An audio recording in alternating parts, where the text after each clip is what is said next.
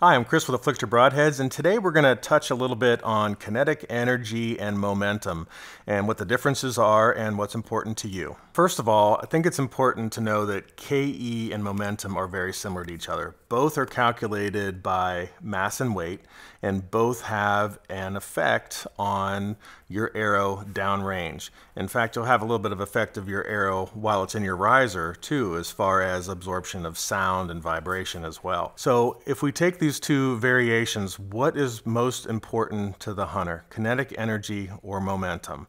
Well, if you think of kinetic energy as the hammer and your arrow is the nail, it might help you out.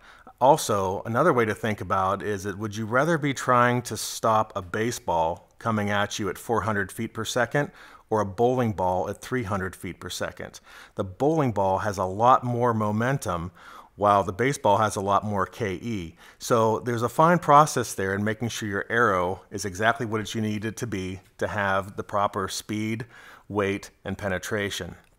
But if you look at a lot of what's been written by Dr. Ashby or the Ranch Fairy, you can instantly see what momentum has to offer in this equation is definitely being primary.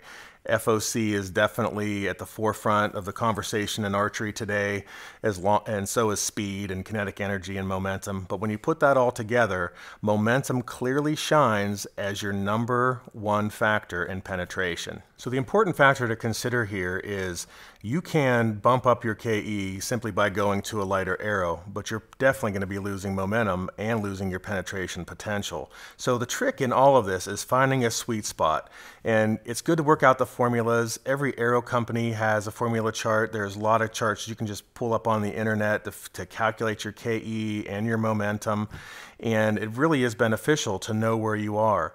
But what's most important is for guys that are shooting mechanicals and you're looking at KE, you see a lot of articles on what KE is enough to properly open and expand my mechanical broadhead. Well, momentum has much more effect. Even though there's parameters for KE that make sense, momentum is what your guarantee is to be able to open that broadhead and deploy it and keep it driving through the animal. The goal is a pass-through. We just don't want to get an arrow into an animal. We want it to go out the other side so we have two holes.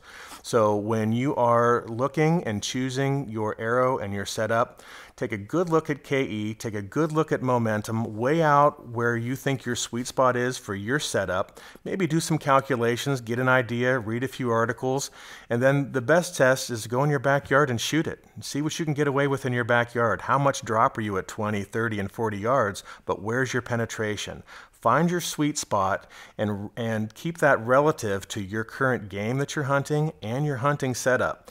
So if you know that you're going to be shooting at 30 yards mostly from your tree stand and you're practicing at 30 yards, see what your setup does at 30 yards and you'll have a good idea of how KE and momentum are going to affect you in the woods. So just to recap, kinetic energy and momentum are both extremely important calculations for an archery hunter. Both have their place and should be considered when you're selecting the proper arrow and broadhead for your setup. As a bow hunter, if penetration is truly your main goal, then momentum should be your primary consideration in factors when you are selecting your broadhead weight and your arrow type. Thanks for tuning in. If you have any questions, drop them in the comments below. Make sure you like and subscribe. And again, you can contact us anytime by phone or on the web.